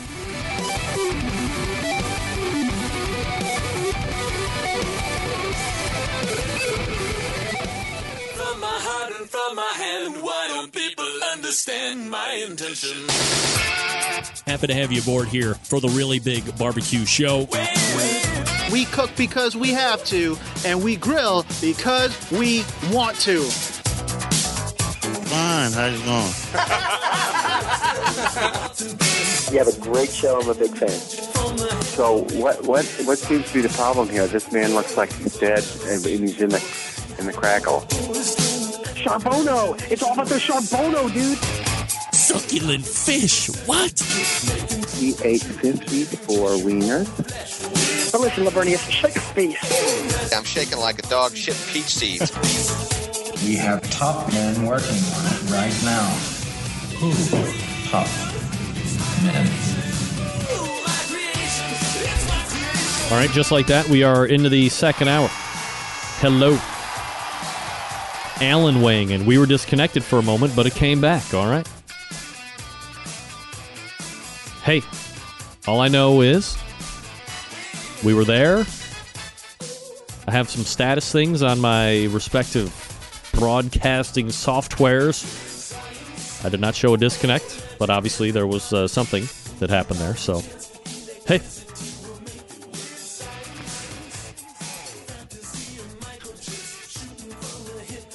Patio Daddio. I nominate Quita for a spot in the second hour montage. When he's coming in hot, he's coming in hot. John, I agree. I'll have to go isolate that, I believe is what they call it in the industry. All right. So let's quickly recap what happened. So in the first hour at 9:14, I was supposed to have an interview with Quita Wright and Brian Quacca, who's the pig man, on a show called Boss Hog, which is on Discovery Channel Fridays at 10 p.m. Eastern. And I don't know exactly why the second call was not merging in, but halfway through the interview, I saw quick blips on the screen where it looked like he was calling in, but I can't, given the, look, I'm only one person. I know, look behind me. It's just vast space. You would think that perhaps I have 17 or 20 people working on the show, making things happen behind the scenes. I don't know how else to say this. Nothing can be further from the truth. I've said it before. I'll say it again. I'm a one-man operation. And if things do not go according to plan during the live times of the show, my ability to improvise, if you will, is pretty limited. I can't put somebody else on hold and try to call somebody else and then hope I have the options of merging calls. Plus, it's my distinct belief, and I'm the host, so that's the only thing that matters, that if you are in the middle of an interview, it's tough to break the rapport that we're building together as guest and host to try and, at that point, crowbar in another interviewee. You start out with 2, that's fine. Granted, this is a technical issue. This isn't somebody calling in late or not showing up or anything like that. I'm not saying that. But having done this show for a number of years now, to high success, by the way, on the worldwide internets, it just didn't feel right unless I was just able to swoop him in like I tried to do that one time. And you saw it didn't work. Unless I'm able to magically just kind of work him in without a lot of BS stuff that you can't see anyway. I mean, you don't care about any of this. But my apologies, to Jackie for lining up the interview, and then obviously to Brian for not being able to merge him in. But Quita, I thought, was absolutely a dynamic interview. A lot of great history there, having a barbecue shop open since 1955. Well, I guess originally for the church in 1955, but then 57 for real business. And then having grown now into its third generation of ownership through Quita, having kept the same profiles, the business growing, third generations of people coming to get fed. I mean, that would be really great. I mean, imagine me opening up a barbecue shop now when my daughter, Bobby or Madison or Marley, gets old enough, taking it over from me, and then one of their kids taking it over from them. And me being able to see that before I take the good old dirt nap. Get that big stuff out of here. That'd be great. Fortunately, I live in Cleveland, and that's not going to... A barbecue restaurant isn't going to take that many generations. It's going to take about 8 weeks, and then it's going to close, and, then you're done. Hey, by the way, this chain restaurant that is taking over the barbecue world, maybe you've heard about it, Dickey's Barbecue Pit, has opened in Mentor. So if you are, around the greater Cleveland area and you don't have a Dickey's by you, I believe there was a Dickey's that opened in Medina, which is not close to me or pretty much anywhere. Closer to Columbus than Cleveland. Not really. But now I got one 20 minutes up the road, so now that I'm a legitimized LLC, I think I'll be taking the sexy wife over to Dickey's and writing that off. Thank you. Thank you, Taxman. Still to come on the show, Craig Sherry in about 10 minutes from now. Also, Jason Gahnal from GQ. On the show next week, Gabriel Garcia. Are you familiar with Gabriel Garcia? Google his name, and then whether you think he is attractive or not attractive, looks have nothing to do with it. Let me tell you what's damn sexy. The grill that he's got going. It was on Kickstarter, I believe, or one of those give me money sites. It looks similar. John Dawson kind of reminded me of it. If it's a Grill Works or the Grillery or something like that. So you're burning a live fire, and it's got this huge high top with the wheel that you can go up and down, and you're feeding live coals into this thing. I mean, it is a very sexy piece of equipment, no doubt about it. So we're going to be talking to Gabriel about his grill and his business. Then Super Highline Grill Manufacturer, CEO of Lynx Grills, Jim Book, will be joining me to talk about the Smart Grill. This is a grill that maybe you saw making the rounds a month or two ago in a lot of the home and hearth type patio shows that you can put a steak on and say, I want to have it cooked to medium rare temperature. And it'll tell you when to flip it. It'll tell you when you've reached a certain temperature and you take it off, and everything is supposed to be cooked supremely. So we're going to be talking to Jim Book about that. Very excited. And also, we have Monty Brown from Trash Can Cookers, who is the current steak cooking champion of the country, maybe the world. So we'll talk to him about steak. He's also a barbecue competitor. And we're also hoping to grab the Sam's Regional winner as well. By the way, we're talking about Sam's. The 2014 Sam's Club Series rolled into Denver, Colorado this past weekend. It was the last local qualifying event for teams moving on to the Las Vegas Regional, which will take place this coming weekend.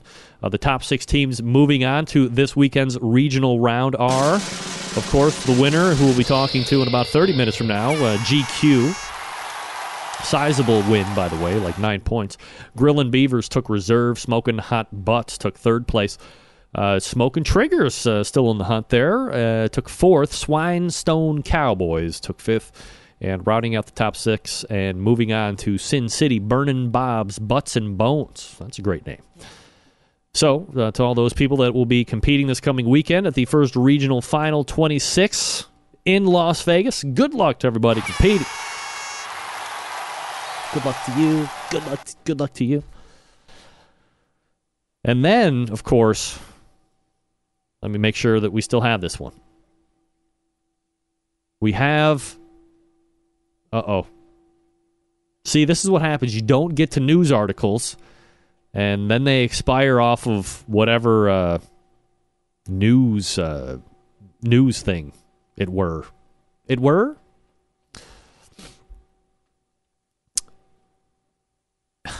Tree trimmer gets saw stuck in neck. Oh. Yeah, that's no good.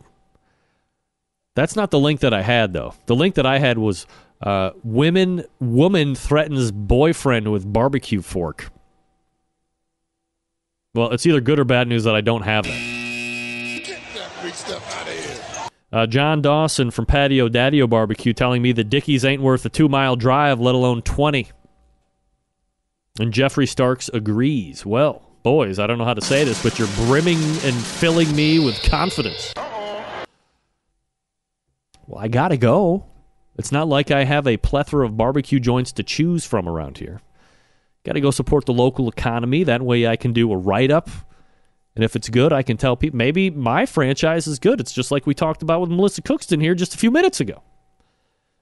You know, she doesn't want to do the franchise thing because she doesn't want to let anybody else deem the quality standards. What's good and what's acceptable and what isn't acceptable. She's going to continue to set those standards.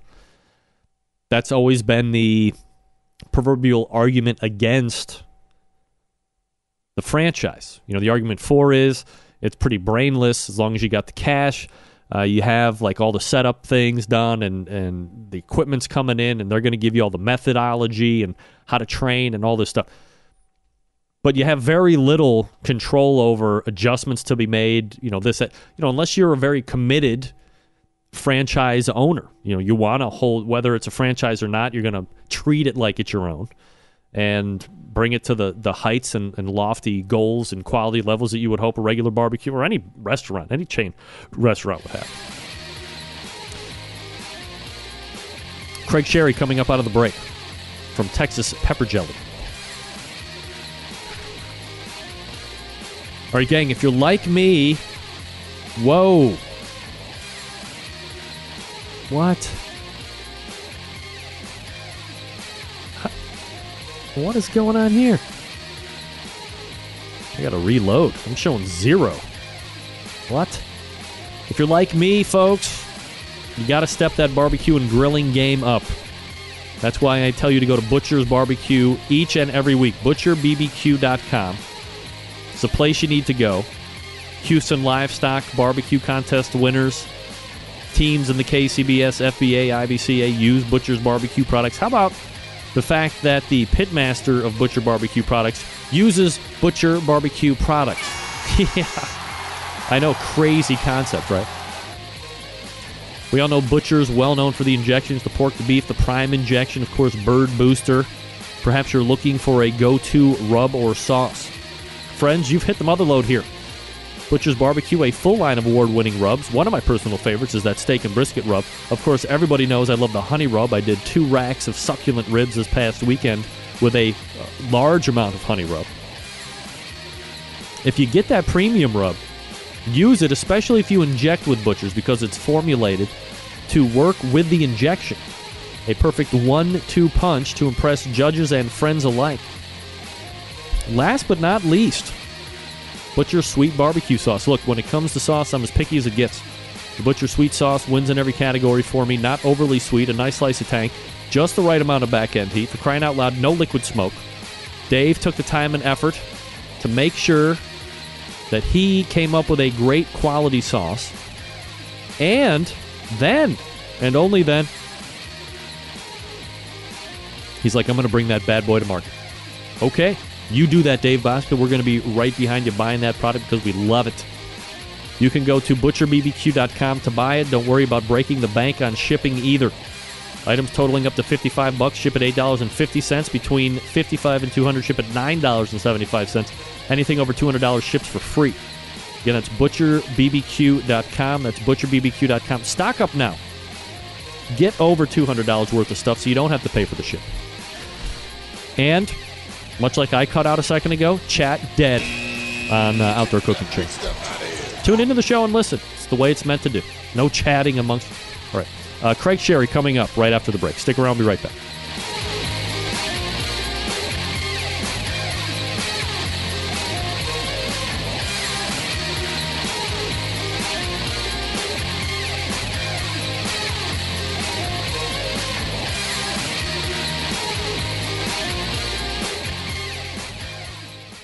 Broadcasting live from the Barbecue Central Radio Network studios in Cleveland, Ohio. You're listening to the Barbecue Central Radio Show. Once again, here's your host, Greg Rempe.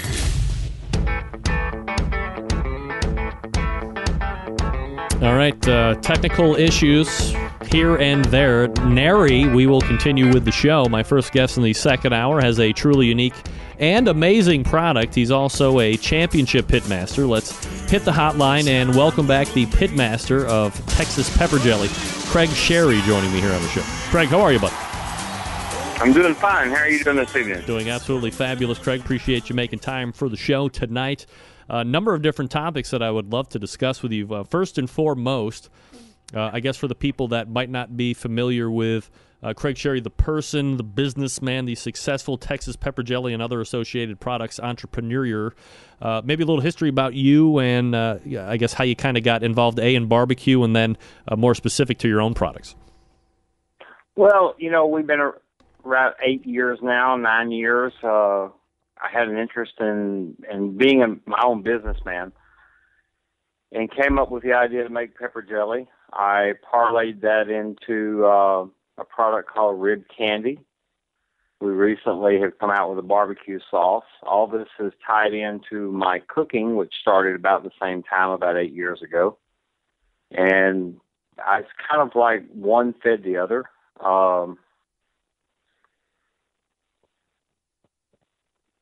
You there, Craig? Yeah. I'm getting a lot of static on my end of the phone, a lot of double talk. Sorry. All right, hold on. I'm going to dump you. I'll call you right back. All right. Wow. What is going on? There must be moths in the Ethernet lines. Wow. We should pack up and try it again next season. Craig, you there, buddy? All right. Yeah. Much better. Much better? All right, great. All right. Better. So you were doing the cooking and the products kind of hand in hand almost. Absolutely. I figured the best way to showcase my products was to actually get out there and use them. It's hard to convince a guy to use something when you're just sitting behind a desk or on a telephone. And it's paid off big time. I've been cooking now for about 9 years. I've had some ups and downs. I've had some big wins and some dry spells. The last year or so, I seem to kind of come into my own and doing really well and have settled down into a routine with the product. And I'm branching out more. I quit my full-time job to do this May 1st a year ago. So we're looking at 1 year anniversary in a week of being unemployed and working for myself. And that has just made a ton of difference, both in the business, the time that I can devote to the customers, the exposure I can get by attending cook-offs, meeting both my customers and my competitors. Are you looking to? I know, probably initially there was a lot of online stuff. It's obviously a little bit easier to deal with the online stuff. But now that you've digressed away from the traditional day job, if you will, into being Texas Pepper Jelly full time, has there been more of an attack on a brick and mortar or like the regional stores around you, or did that kind of come right along, regardless of if you had a full time job and then working Texas Pepper Jelly part time or not? Well, as far as brick and mortar, getting my stuff into some mom and pop stores We've been pretty successful with that the last couple of years, probably 8 or 9 different locations around the country. None of them super huge, but, we fill a niche market, and it's done okay. As far as myself, a brick-and-mortar store, it's in the works.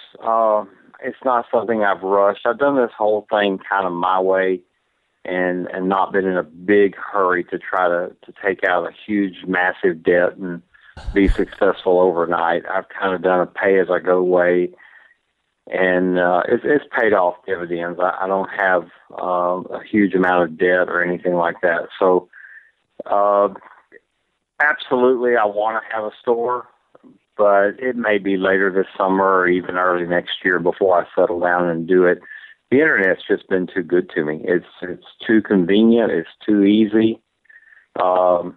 It's 24/7. The overhead is not like a brick-and-mortar store. Yep. And I still get the advantage of going to the cook-offs on weekends and dealing with my customers face-to-face. Craig Sherry joining me here on the show, creator of the Texas Pepper Jelly products. The website, by the way, if you want to check it out while we're talking, texaspepperjelly.com, just the way it sounds. Craig, you mentioned that you've been in a little bit more of a rhythm on the competition side of things. I guess first and foremost, are you taking part in various sanctioning bodies? Do you like to stick with the KCBS or an IBCA, more dedicated to one or the other just for consistency purposes? How do you attack the competition scene? Well, a lot of it's geographical. I'm way down here in Houston, Texas. I have to look at what's convenient to get to in a lot of cases. I have all the admiration in the world for the KCBS cooks and what they do. I enjoy doing a few KCBS events a year. However, it's just not cost effective. The closest one is generally 6 hours away, and I weigh the cost of doing that versus multitude of cook-offs within a couple of hours of me in most cases for a fraction of the cost, and the prize money is about the same. So I catch myself staying in the Texas area doing a lot of IBCA, Texas Gulf Coast, which is a shoot-off of IBCA, and a few KCBS when I can work them in, just because of, again, the geographic location. From when you started, 8-9 years ago in the competition scene to, advancing forward to where we're at in 2014, you said you've seen some, really good success. I mean, I've looked over the competition, the thing that you have on your website, especially within, let's say now, and then a year past, you've had, I don't know if it's been 7 or 8 grand championships or something like that, but it's been a very impressive number just over the last 6, 7, 8 months. But as you look back to what you knew then to what you know now, how have you evolved, I guess, both to the benefit and perhaps the detriment as a competition cook? Wow, I don't know about detriment. To the benefit, I think the biggest thing that, I guess from my perspective to evolving into a better cook was to break it down simply, it's going to sound simplistic, and I don't mean for it to, but it really is simplistic. Not worry so much about things. I found out when I learned to relax and not overthink what I was doing, just go cook, turn out the best product that you can on any given day. Success seems to follow more than when I worried about it, when I obsessed about it, when I had to buy this particular one brisket or I knew I couldn't place without it. Drive all over town and pilfer through 50 racks of ribs to find that perfect rack or 2 racks that you want to cook. That's all fine, and I'm not saying that guys aren't successful doing it. It just wasn't for me. When I learned to take what I could get and go out and cook it, enjoy it, and just perfect my product and not worry so much, it seemed like success just followed. And I don't know if it's that way for everybody, but it's worked very well for me. Just not overthinking it.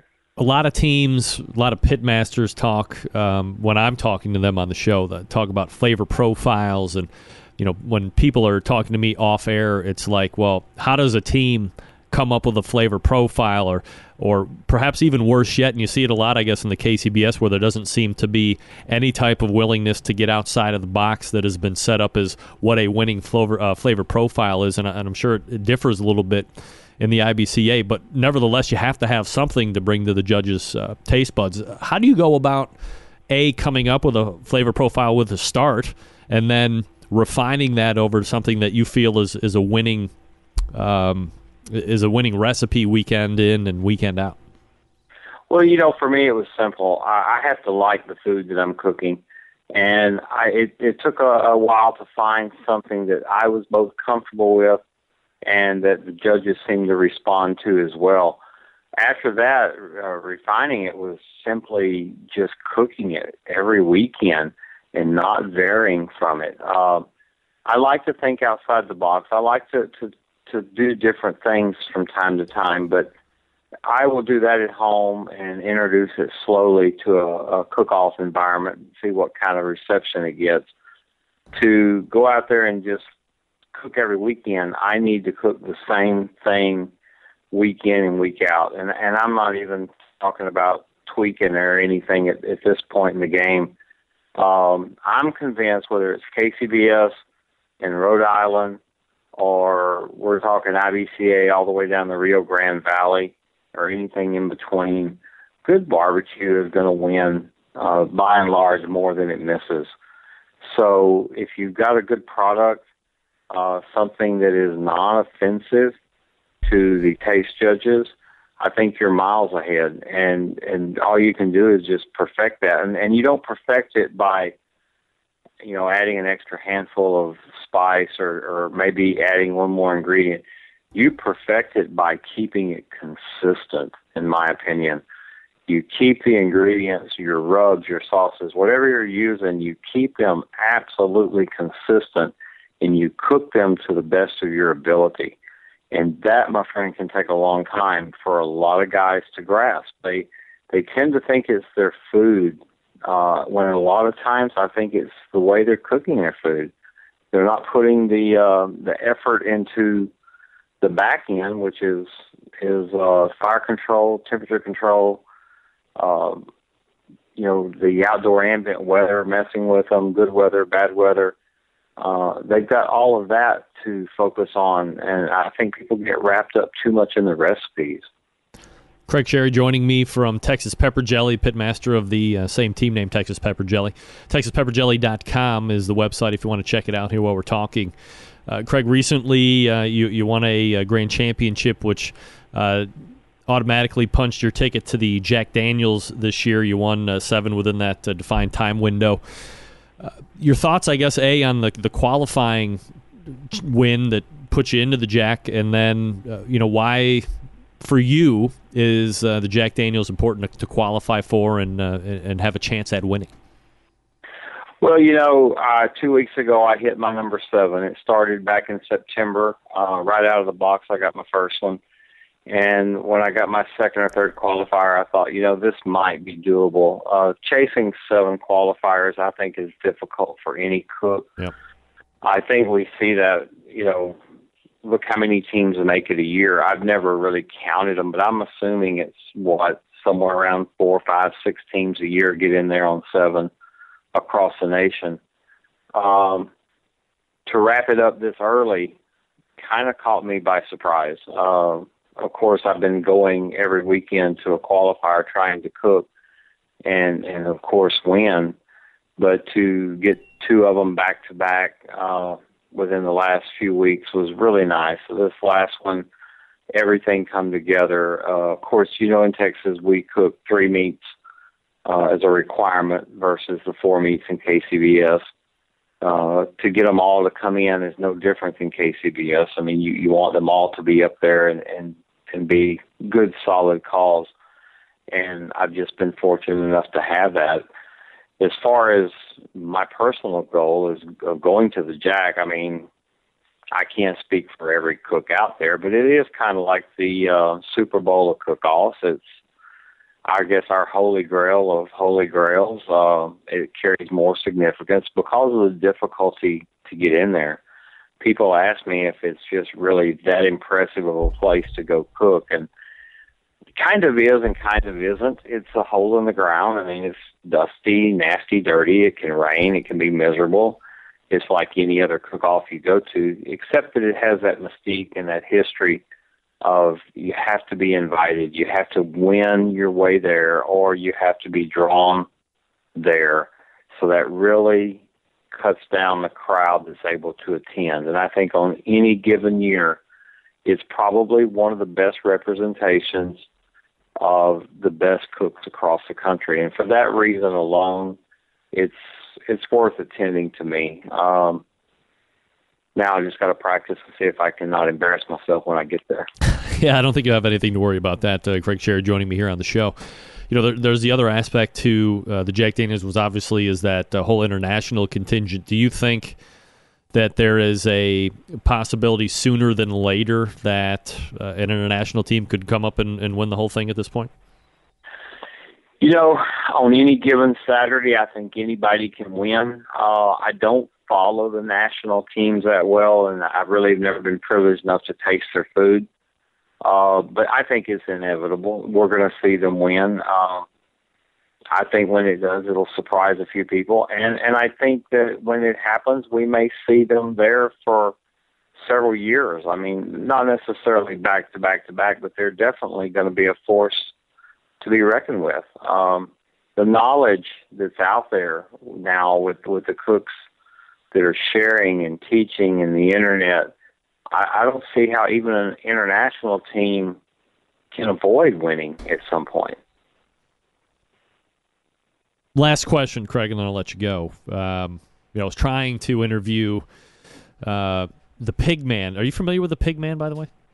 Actually, I'm not. Well, he's got a show on Discovery called Boss Hog. I believe it's on Fridays at 10 p.m. Eastern Standard Time. And I had this lady that runs quite a long historied barbecue restaurant called Wright's Barbecue down in Texas. And, you see a lot of reality TV shows in general. For us, and by us, I mean the barbecue people, you see Barbecue Pitmasters and some of these other shows. As somebody who's in it, are you a fan of the shows? Well, not in the TV shows, but in the culture and in the business. Are you a fan of the shows? Do you think that they're showing and promoting the right things? Or are they taking it in a direction that maybe it doesn't need to go? What's your thought on that whole deal? Well, I'm not familiar with all the shows. The only one I'm really familiar with is Pitmaster, and it's going to sound like I'm picking on them probably. Or I've got sour grapes, or I'm crying. I've heard just about all of it from people. But I'm going to be honest. Pitmaster is about as far from where it started to where it is today to dealing with serious competition cooks and what we do. It's a joke, and that's just my honest opinion. I haven't been on the show. I haven't been asked. It's not for lack of trying. I mean, I would love to be there. Selfish reasons, of course. My business, I think it would help my business. It's great to get your product name in front of 1 million viewers or whatever they have.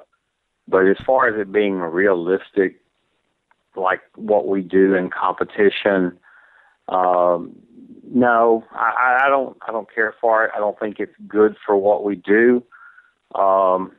What it is television. It's entertainment. They're pulling cooks. They're pulling cooks that maybe have no grands or 1 grand. They've been cooking for 6 months or a year, and there's literally dozens, if not more, serious cooks out there that have a lot to offer, that have worked our craft and done what we do. And I don't know, sometimes I feel like the TV shows are kind of making a joke of that. And I don't know if I stand alone or if a lot of people feel the same way I do. I'm kind of hanging it out there, and hopefully I won't get crucified for it. No, everybody is entitled to their opinion, and Craig Sherry is not afraid to share his. You can find his products at TexasPepperJelly.com. He is the pitmaster with the same team name, Texas Pepper Jelly. Craig, again, great to have you back on the show. Thanks for doing it. Continued success, man. I appreciate it. Thank you very much. Yeah, you got it. There he is. Bye-bye. Craig Sherry, Texas pepper jelly. Well, that's what I'm talking about. Somebody that's got an opinion, whether you agree with him or not. He's going to lay it out there on the line. Sour grapes? I guess if you're looking to make an argument. I hear it all the time. It's not what competition barbecue is or where it was to what it is now. Two different things. If you're watching me on Outdoor Cooking Channel, Kevin has given me a quick email that says, obviously, there's something wrong with the chat. I don't control the chat. I controlled, obviously, the sound portion of the show a little bit earlier. That didn't work out too well, ladies and gentlemen. But it's always interesting to hear that, the guys that are really passionate about it. And I think also to Craig's credit, said, hey, somebody calls me to be on that show, or I've submitted audition tapes, just haven't been picked. Selfish reasons, I'd get on that show in a second, sure. I will continue to maintain that if I was offered a spot, no thanks. Not going to do it. Not because I'm afraid I'm going to lose, because I know I would. So why bother? Test my mettle? Mother's Day, folks, is coming up rapidly. You've screwed up Valentine's Day, you pissed the bed on Christmas, you really blew it on Hanukkah. Stop it. Regain all of the confidence that your wife or husband, same-sex lover, has in you by visiting Stephen DeFranco Jewelers. The perfect answer. A new watch for your loved one. Maybe a bowl of a watch. Why spend a ton of money on a watch when you don't have to? Bowl of a watch is stylish, affordable, starting under $200. Bowl of a watches come in traditional quartz style, retro-styled automatic versions, chronograph skeletons, and traditional styles fill the bowl of a line of timepieces. Got that Precisionist? I own one of those, by the way. Want the most accurate watch in the world? Who doesn't? Bowl of a watch Precisionist is the watch. Exclusive movement. Breaks down the second hand in the movements of 16 segments per second, giving the second hand a smooth moving appearance. Steel, titanium versions are available as well. Then you have the Accutron. I own one of those as well. I paid for it. High end without the high dollars. Starting below $600, the Accutron watch gives a high-end style, quality, without breaking the bank. Citizen, gadget junkie, of course you are. You're a barbecue guy. Citizens is perfect for the gadget guy. EcoDrive technology converts light and energy, powering your watch perfectly and accurately. Need a timer for your barbecue cooking? Some Citizens have multiple timers along with alarms and time zones. Then, of course, you have Philip & Company. Many high-end European watch assembly companies use Swiss movements called ETA. Philip assembles his watch personally using ETA movements and hand-picked components starting at $895. Phillips watches not only have elegant European style, but they're affordable. All the watches that Phillips makes are serial numbered and registered with Philip himself. So head on over to StephenDeFranco.com. Pick out a new watch. Call Steve at 440-943-2700. That's 440-943-2700. Tell him you're a barbecue brother or sister. He'll give you the real discount on that watch. Not allowed by the manufacturer to tell you the real discount. 440-943-2700. Stephen DeFranco, D-I-F-R-A-N-C-O. StephenDeFranco.com. We're back with Jason Gahnal right after this to talk about Sam's Club. Stick around. We'll be right back.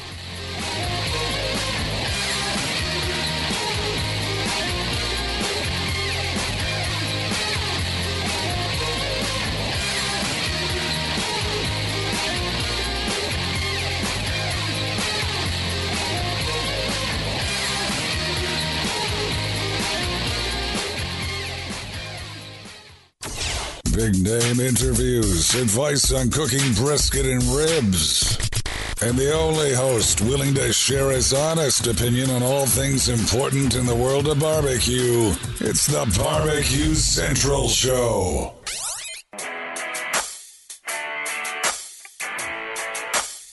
Who would have thought this music thing was going to go this far? I never asked for this. I never asked for this fast living, the women, the whiskey, craziness. There's whiskey in my soul. Let's see if we can get through one call here without any type of shenanigans and tomfoolery. Of course, I didn't set that. Damn it. He's not going to be able to see me, but I'll be able to see him. All right. Helping me close the show out tonight, the Sam's Club Series continues to roll on. My next guest took part in the Denver, Colorado local event this past weekend, walked away with GC. Here to recap it for us tonight, the pitmaster of GQ, Jason Gahnal, joining me here on the show. Jason, how are you, buddy? Good. Hey, Greg, I'm getting lots of feedback also. Are you really? 4 out of 4. Really? Yep. Oh, gee. I was going to swear, but I better hold my tongue. All right, I'm going to dump you. I'll call you right back. Cool. Gotta be kidding me. Looks like I gotta shut the whole thing down. Shut it all down. We're going home, ladies and gentlemen. We gotta go home now. Thanks for coming. All right, how about now, Jay? Man, same thing, Greg. You want me to call in? Really? Yeah, call in. You have the number? All right. Wow. Crazy insane. Jason, I want to break the news to you, but guess what? It's going to suck when you call in. Thanks for coming, everybody. Oh, my. 216-220-0966. I hope. I don't want to say this in a weird way, but I know why they call him GQ Barbecue. That's one handsome devil. That's right. I got no picture of him either. So, sorry, ladies. Sorry, ladies. Jason is the pitmaster of a team called GQ Barbecue. Took part in the last. That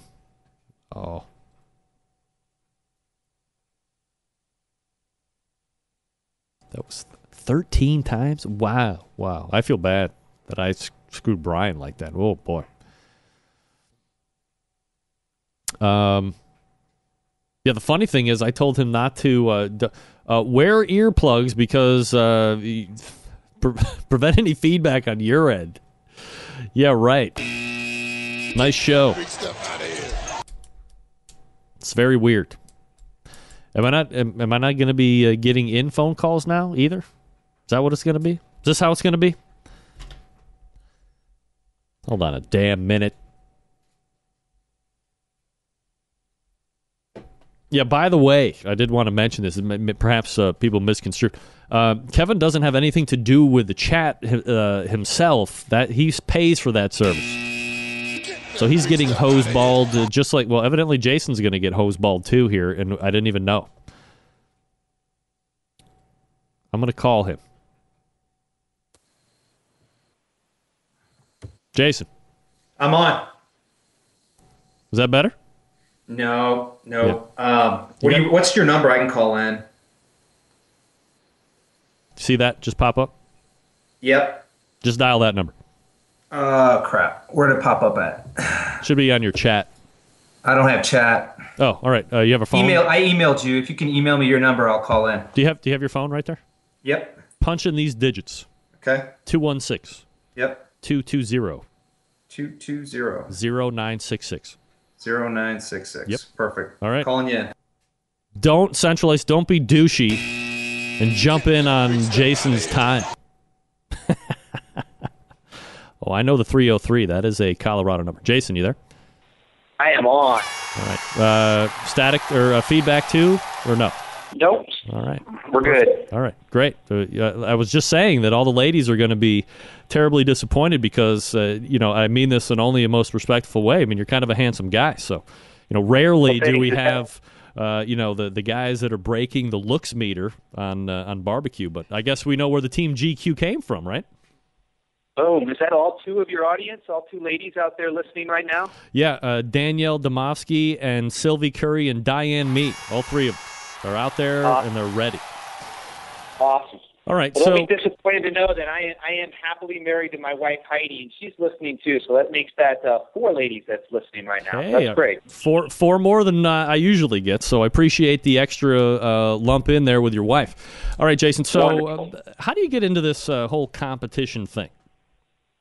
Well, first I want to just thank you for having me on. I've been listening to you now for probably about 2 years. Now, usually during a comp week, I trim chicken Tuesday night, And I usually have you on in the background while I'm trimming chicken. Oh, cool. And to have the lineup that you did tonight, where you had reality TV shows, you had a multi-time Memphis in May winner, successful restaurateur, successful barbecue cook, and then some little old dude out in Colorado, some airtime. I just want to thank you for giving me the opportunity to come on and share the waves with those other people. Oh, my pleasure.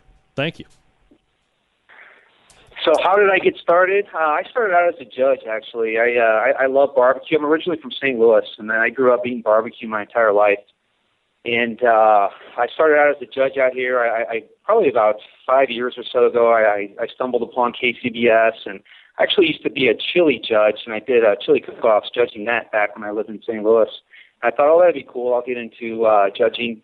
And I went and judged some contests, some KCBS contests, and I just kind of thought, oh, it's good. And then it's good, but I think I can kind of compete with these guys.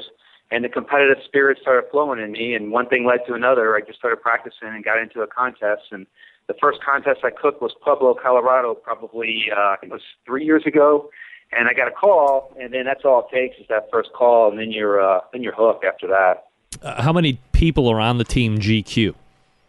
It's a family team. So I have my wife, myself, the daughter Tori, who's actually in college out in Oregon right now. I've got a 4-year-old Holly, and I've got a set of twins that turn 2 next week. And that's the team. I have a good friend, Kenny Cruchet, whose wife and my wife went to high school together, and Kenny comes out and helps me as much as he can. He gets to a lot of the big contests and generally gets to a lot of the contests that are pretty close here to us here in Denver. Jason, did you say you have a kid in college and then you have twin 4-year-olds or 2-year-olds? That's correct. Oh my God! The tunnel light had closed on the other end. Wow! Look at you! Congratulations! I think. Thank you very much. I appreciate that. I love team names, of course, and you're a fan of the show, so obviously you hear me ask a lot of teams how they come up with their names. How does GQ come up for you? Just a simple play on words of the magazine, or something a little bit more deep? Yeah, well, Gahnal is my last name, so really it's just GQ, and I was just looking for something very simple. So GQ is Gahnal Q, and then, yeah, it's kind of the play on the magazine. But I'll tell you a funny story about that. And like your first rule, like you mentioned earlier, I won't name names, but it was a rep with in KCBS, and it was one of the I don't know, second or third contests that I did. You know how they go around, they check you in, they check the meat, and they give you your boxes and all that. And he was just like, QL's got a funny name. It's very hard when you see it to say it properly, right? Yep. It's GQE, so they don't really know how to pronunciate when they read it on a piece of paper, but then once they say it, then they recognize it. So he's looking at it, and he's kind of squinting, and he kind of looks at me, and I can tell he doesn't want to say anything that will offend me or anything like that. And he looks at it and he goes, Corky? Corky? Is that how you say it? And I was like, no, it's GQ, like the magazine. He goes, oh, I don't read any magazines like that. I just read Field and Stream. So it was kind of a learning experience a little bit, but it seems to catch on a little bit with a lot of different people. But it's just a play off of my last name, Gahnal, and then Q. All right, Jay, so let's go ahead and take a look back at the weekend itself, this past weekend. Overall, anything come up during the cook that you had to contend with that perhaps you didn't plan for, that you weren't expecting? Yeah, it was weird. I cook on an FE, and it's basically a computer, right, that spits out these little pellets, and it just started making this noise at like 12:30, 1 o'clock that I'd never heard before. It just kind of started clicking. I really wasn't sure what was going on, and I am by no means a techie computer guy. I don't know how that thing works on the inside. I probably should take a couple hours and figure it out in case anything goes wrong. But it started clicking, and I was just listening to it, and I could tell the pellets weren't dropping in. I had no idea what was going on. So I just kind of stuck my finger up the fire pot where the hole was, and I could feel that there was just a wedge of pellets right there. And I kind of poked around a little bit, and I think I loosened a couple up, and then I grabbed a knife, actually, and kind of jostled it around up there a little bit more, and I think I opened up whatever it was that was clogging that up, and the pellets kind of started hitting. But I let that run like that for probably a good 5 to 7 minutes as I tried to figure out what I was going to do. And it was, it was 1 o'clock, maybe 12:45 in the morning. So it wasn't like I can go around, knock on doors, and I didn't want to wake anybody up who was probably a little more familiar with the guts of an FE than I was. So fortunately, that's all it was a clog that was in there, and it went right back to humming along like it usually does. But that was one thing that kind of startled me a little bit. But other than that, I think it was just a typical first year cook where it's bumpy, but it wasn't anything. Haven't done probably now about I don't know how many contests I've done, 25 or so. I've seen a lot of different things, and I kind of know what to do when certain things come up. It was definitely a bumpy cook, but it wasn't anything I couldn't overcome. You know, when you look at the overall results individually for meats, 8th place in chicken, 6th place in ribs, you win pork, and then you just missed winning brisket as well. You take second there. You know, as far as scores go in the overall sense, man, it was 9-point spread between you and RGC. That's a pretty convincing win on any given contest weekend, especially at a Sam's Club event, given the talent that usually shows up. Is it fair to say, Jason, you were pretty satisfied with how this last weekend was scored? I was, but you never know. I mean, there's some weekends where I turn in food that I like, and, you know, you're disappointed with the outcome, and there's some weekends where you turn in food that you don't like, and you're pleasantly surprised with the outcome. So I never really try to get too excited. All I want to do is not shoot myself in the foot and turn in something bad. So I liked everything I turned in. I thought my pork was outstanding, and I'm just very glad that the judges agreed. Are you a guy or are you a team that is one that will taste chicken and make adjustments last second, or do you just cook it, turn it in, and you don't even bother tasting until after the fact when you can't do anything about it? Yeah, this is how neurotic I am about that. I'm very much the first person you just described. I'm constantly tasting and making adjustments. I'm even doing it midway through the cook. So I have certain kind of benchmarks during the cook where I like certain things to taste, and I'm adjusting kind of along the way. You know, like before I foil, I'll rip a little piece off, just kind of see how it looks, how it tastes, and make adjustments there. And so what I like to do is I actually like to have as many people as possible kind of taste the food right before it goes in the box to get their opinion, because that's the judges. I mean, just because I'm a cook doesn't make me any more of an expert than the other people I have in my trailer as I box. So, for instance, this weekend I wasn't fortunate enough to have Kenny with me, and Kenny's really good now about kind of tasting, and he's kind of learned the competition flavor profile, if you will, of what we're kind of trying to shoot for. And I had this guy I work out with actually with me, and he came out to hang out, and he did some filming. And I was like, we were putting up the brisket together and the burn-ins and the slices, and I was like, what do you think? I go, do you like bite one or bite two? And he was convincing. He, without hesitation, he goes, bite two. And that's what I like in my tasters. The people who have to think about it, I know it's not enough, but I like it when they know right away what they like better. And that helped me a lot, because I wasn't really sure, and I didn't really kind of know. And I actually, believe it or not, I have like 3 or 4 different flavor profiles right before it goes in the box, and I'll just make adjustments on the fly depending on how it tastes at that moment. Wow, Jason Gahnal joining me here on the show, pitmaster of GQ, recapping the win at the Denver, Colorado Sam's Club local qualifying event. I guess lucky enough for you, maybe not unlucky enough for you, you turn right around and head out to Las Vegas this coming weekend for the regional final, the first one of the year. You ready to go for back-to-back wins, or are you just kind of looking to hit top 10 and move on to Bentonville? Well, we went down there last year. We were lucky enough to get to Bentonville last year, and I took reserve in the local, and then I took reserve in the regional. So, I mean, I don't go to a contest, Greg, to just get top 10. I go to a contest to win.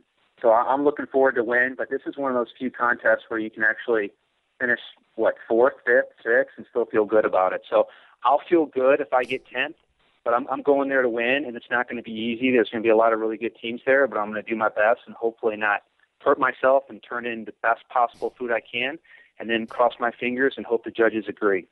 All right, so let's nitpick just for a second if we could. Obviously, the pork and the brisket adjustments will probably be nothing at all, but you look at chicken and ribs. Will you make any type of a flavor profile adjustment from where you were at this past weekend rolling into Sin City this coming weekend? One of the things I do is I write down, I take the score sheet that I get, and I write down, I draw 4 lines, and I put chicken, I put ribs, I put pork, and I put brisket. And I write down exactly what I cooked with that week, because I constantly am changing my flavors, my rubs, my sauces, my tweaks, my foil wraps, and all that. So I'll go back actually to what I cooked last year in Vegas. And I took first in ribs, first in chicken, and we bombed pork. We ended up being like 23rd or 24th in pork, and then I took I think like 11th or 12th in brisket. And I know what I did with pork. I made a wrong adjustment right at the very end, and I regret it. And it just I couldn't recapture it back in those final 5 to 7 minutes before the box had to go. So I'm going to cook the same thing I cooked last year in Vegas because I assume a lot of those judges are the same judges that are going to be there this year. And they loved my ribs, they loved my chicken, and they thought my brisket was okay, and I'm not going to mess the pork up this time. So I just hope that hits again like it hit last year, and I'll be okay. How many contests during the course of a calendar year will GQ look to do? It's tough out here in Colorado. We got the Rocky Mountain Barbecue Association, and we're growing like wildfire out here, but it's still really spread out. I mean, you got to go up to Montana, you got to go into Wyoming, you got to go down to New Mexico, you got to go into Nebraska and Kansas, so it's very difficult. And I try to stick to a lot of contests that are 6 hours or lower in drive time. So I generally do probably, this year I'm going to try to hit 12. I did about 12 last year, Rocky Mountain events, and we had a really good run. We got either grand or reserve or third in over half the contests we cooked. So I'm going to try to do the same thing again this year. I would love to do more, but it's just not feasible out here where we live unless it's literally a full-time job where we can take off, on Thursday mornings and come back, Sunday afternoons to drive to cook those early contests in the year that are in Oklahoma, that are in, parts of Kansas, Missouri, even down in Arizona, Southern California, et cetera, et cetera. So we're going to target probably about 12 contests, and we already qualified for the Royal. Hope to get a ticket punched for Bentonville, and of course hope to get a draw to Jack, and that would be the icing on the cake to do those 3 bonus contests too at the end of the year. Jason, before I let you go tonight, obviously there's probably a lot of teams that are listening to the show, probably in podcast, that are like, we got this team together. We're thinking about getting this team together. As someone who hasn't been in it for like 15 or 20 years, but kind of relatively new to the scene, you're not doing 40 or 50 competitions like some of these teams chasing KCBS Team of the Year that are heavily sponsored that are able to do this. What's your best advice, 2-3 bits of advice for somebody looking to get into the competition scene? Sure. A couple different things. I think the first thing to do is just take a class. Just find somebody that you look up to and you think you can learn from. Somebody who's a good teacher. Just because they're a really good cook doesn't mean they're a good teacher.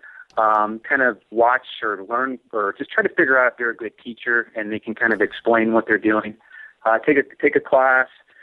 I would also recommend just reading and practicing. There's no substitution for practicing. And I must have done, just countless cooks like over the years. And the third thing I would say is just always just adapt, like never get in a rut. And I know this is something you can sit around and talk about and stuff, but and there's some guys that will have the same recipe for 5 or 6 years, and there's some guys that are constantly mutating the recipes. And I think if it's not working for you, mutate it and come up with something else and try to find something that'll work. And those are really the 3 things. Taking a class can really reduce the learning curve pretty quickly. And then after that, you've got to find your own wrinkle to make it unique because you don't want to be cooking the same thing 20 other people are cooking out there on any competition weekend. Jason Gahnal just won the Denver, Colorado Sam's Club local event, now heads to Las Vegas this coming weekend to try and qualify for the finals out in Bentonville, Arkansas. Jason, great to have you on the show tonight, man. Good luck this weekend and continued success. Thanks, Greg. Appreciate it. Yeah, you got it. Do a good job, I love your show. Thank you. There he is, Jason Gahnal. He loves my show. I love him for coming on and bringing the energy. Yeah, Jay. I don't think that'll be the last time we hear from him. I just love guests that are excited, talking with passion. He brought it. First timer of the show, sounded like a vet. All right, maybe you hate to stand near the hot grill waiting for food. All right, I don't. But if you do, let iGrill take care of it. The iGrill 2, the iGrill Mini Bluetooth grilling thermometer. Work with your iOS device to let you know when your food is perfectly cooked from up to 150 feet away. They magnetically mount to your grill or smoker and come packed with some pretty awesome features like graphing, min and max temperature settings, custom alarms. The powerful yet compact Single Pro iGrill Mini comes complete with proximity wake-up and LED temperature indicator that goes through a range of colors based on doneness. Red lets you know your food is done, while green, yellow, and orange show its progress. Get your own iGrill Mini for $39.99. iDevicesInc.com. Or you can possibly find it at select Lowe's stores if your Lowe's store has been selected to inventory the iGrill Mini. Or you can look at the iGrill 2. It's bigger, it's badder, it's fully illuminated display and 4 probes for maximum temperature tracking. Shipping in just a few short weeks in May, you can pre-order right now your iGrill 2 for $99.99, just shy of $100 today, and get free shipping on your order for $50 or more. Quick math would tell you the iGrill 2 qualifies for free shipping. You can get that at iDevicesinc.com as well. You can also follow iGrill on Facebook for exclusive offers and barbecue updates. Just to refresh, get your own iGrill Mini for $39.99 at iDevicesinc.com or select Lowe's stores, or the iGrill 2 pre-order right now. They'll start shipping in May. $99.99, iDevicesinc.com. And again, no matter what you're getting at iDevicesinc.com, if you buy more than $50, the iGrill regular, the standard iGrill also qualifies. Is that right? 40? Yeah. Let's go with $79. Ships for free. Anything over $50, ships for free. All right. We're back to Quickly Wrap right after this. Stick around. We'll be right back. Get in the smoke. Call 877-448-0433 to get on the air. Now, here's your host, Greg Rempe. All right, we are back. Very quickly, we're going to be making an exit. How quickly? This quickly. All the way back in the first hour, we talked with Quita Wright. Did not get Brian Quaka. We'll have to figure that out. You can watch Boss Hogg on the Discovery Channel. Fridays at 10 p.m. Eastern Standard Time. Make your time zone adjustments. Then we also talked with Melissa Cookton, Smoking in the Boys Room. You can find her book at memphisbarbecueco.com for your autographed copy, or you can find it in any major online or brick-and-mortar retailer. Also, look for her at Memphis in May coming up. Good luck to her. And then in the second hour was Craig Sherry from Texas Pepper Jelly, texaspepperjelly.com, talking about his products and a lot of great advice and recounting of his competition experience. And then we wrapped it up with Jason Gahnal from GQ. Good luck to him and the team as they head out to Las Vegas this coming weekend to try and repeat and move on to the finals of Sam's Club in Bentonville, Arkansas. September 11th, 2001. I will never forget. Till next Tuesday at 9 p.m. Eastern Standard Time. This is your program host and proud U.S. American, Greg Rempe. Good night now.